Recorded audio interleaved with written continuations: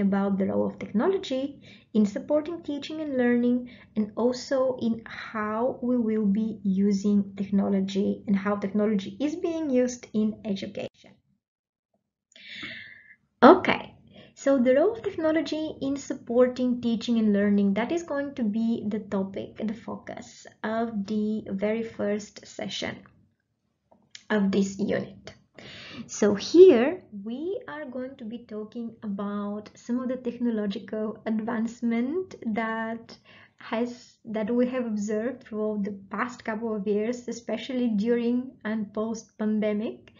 And also we're going to be talking about the evolution of the facilitator's role. As you could see at the moment, you are sitting in front of a screen and you are learning more about the level 6 diploma in teaching and learning, and that is due to technological advancement. So we are going to be looking at how your role as a facilitator has evolved and what are the trends, how the role is going to continue evolving. We're also going to cover the benefits of using technology in teaching and learning. So let's take a moment to focus on some of the benefits of using technology here. One of them is the fact that when we use technology, for instance, virtual learning, let's focus on virtual learning systems or tools as an example. So virtual learning, what is the key benefit of virtual learning? It is the fact that you could join and study from any point of the world. So the actual destination does not matter. And that type of virtual learning is actually quite useful for people who also may prefer this way of learning. So instead of commuting, instead of physically moving from A to B, they learn from the comfort of their own home. So the benefit of virtual learning are huge, the benefits, right? So this is just an example of how technology has allowed us to learn from the comfort of our homes, from any part of the world, and also in a way that allows us to learn new knowledge and implement, also meet people from all over the world as well. So we're going to look at some of the benefits, and also we're going to look at some resources and what their role in supporting teaching and learning is. So let's have a look at some resources that you are probably very well familiar with. Okay, so I'm going to spend a little bit longer here looking at those different tools because it is important that we become acquainted with the various resources available to us as practitioners within that field. You could be pursuing an opportunity that involves delivering training or teaching in a school face-to-face, but given the trend, and as I said, post-pandemic trends in the education industry, is that much of nowadays teaching and learning is facilitated still online. So it is quite important for us to be aware of the various tools that could come in handy. So Zoom.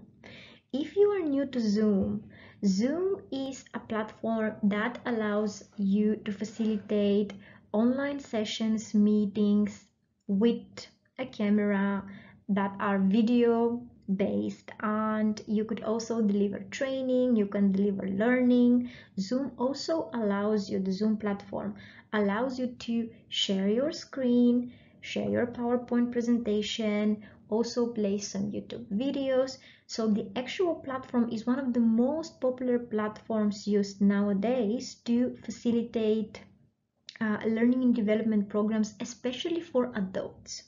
So when we're talking about delivering training as practitioners to adults, especially professionals within the professional industries, then Zoom is a tool that is really widely used. And I believe that the capacity of Zoom is hundreds of people, 300-400 of people. So it actually allows you to deliver training to a large number of people. from from different locations. So this is a platform that could, if you're new to Zoom, as I said, this is something that we are going to be looking at as a resource, a technology resource that could support you in your teaching and learning role. Another useful tool is Google Classroom. So Google Classroom is very much used in schools, and also some companies use Google Classroom, and that allows you to create presentations straight away on Google Classroom. It also allows you to share the different presentations with students. It allows you to also check homework. A couple of months ago, I was in a teaching role and I was using Google Classroom. So there are no limits literally as to what you could do on Google Classroom. Everything could be done virtually with your students, even if they are, children, because it allows you to check their assignments. It allows you to communicate with them via kind of a board where they can post comments, they can ask questions.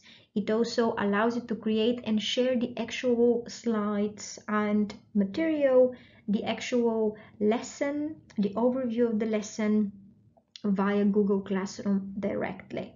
So that is also quite a useful tool that we are going to be looking at during the actual session. I'm also going to be bringing more examples of how exactly of other tools that you could be using so that you learn about some of those highly effective platforms that are used nowadays in modern day education.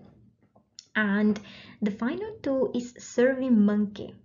So SurveyMonkey is very much about, as the actual name suggests, it's a survey-based platform. So SurveyMonkey allows you to design any sort of questionnaire where you are collecting data from your learners. So coming back to reflective practice, coming back to the module of the unit of reflective practice, and also coming back to evaluating the effectiveness of the training course, SurveyMonkey can actually allow you to digitally design the questionnaires so that you can collect the necessary feedback, and you could use that in order to improve your own practice, to reflect on your own practice and improve it as a practitioner. And at the same time, it can be used to evaluate the effectiveness of the overall training activity. And up to 10 questions, it is free to use.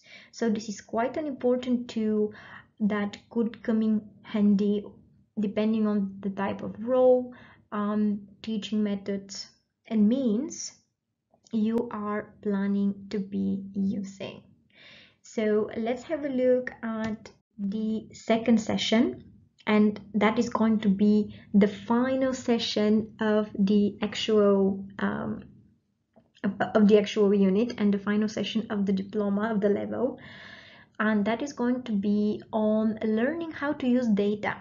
So as I just mentioned, SurveyMonkey is a tool that allows us to collect data which we can then analyze. And then during the second session, we are also going to focus on how to actually conduct and draft research, how to draw conclusions based on research using technology resources. Okay, so when it comes to research, let's take a moment to discuss why research is important.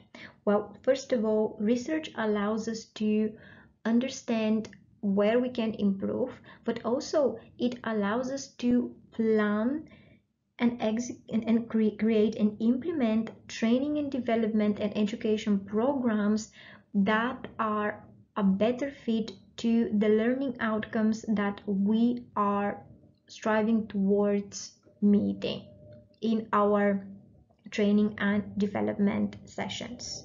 Okay, So research is a key element when it comes to improving the overall effectiveness of a learning and development intervention. Okay, so during this session, we're going to look at types of research, but we're also going to look at how we're going to learn how to conduct research. So we're going to look at the steps that we can take. We're going to look at the tools that we can use. SurveyMonkey is one of those tools, and we're also going to look at how we can analyze the data that has been collected in order to guide future curriculum design and development, and also how it can help us to improve our own teaching and delivery practice as well. So that is what we're going to be focusing on during the final session of this unit and the final session of this level, actually level 6.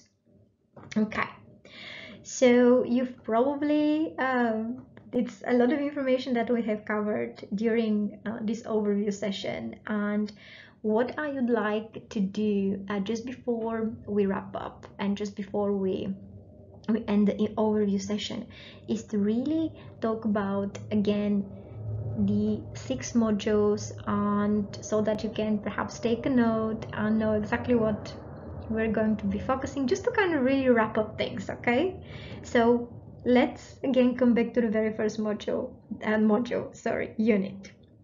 That is curriculum development. So let's summarize. We're going to start with unit number 1, which is curriculum development, upon enrolling in this level, and during this unit we are going to look at designing, developing and evaluating curriculum. During the second unit, which is actually lesson planning, we are going to be talking about how we can plan lessons effectively. At the actual session, it's actually 4 sessions that are part of this level, part of this unit.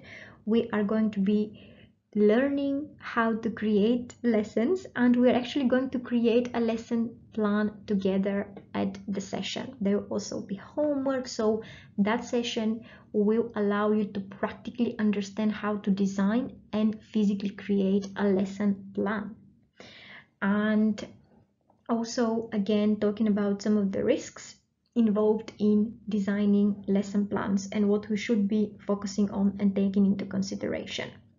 The third unit is management of class dynamics. That is the unit where we're going to be looking at some of the strategies that we could be using in order to create a favorable to learning environment where all our learners are feeling supported and the actual environment contributes to meeting the learning objectives of the training and education program.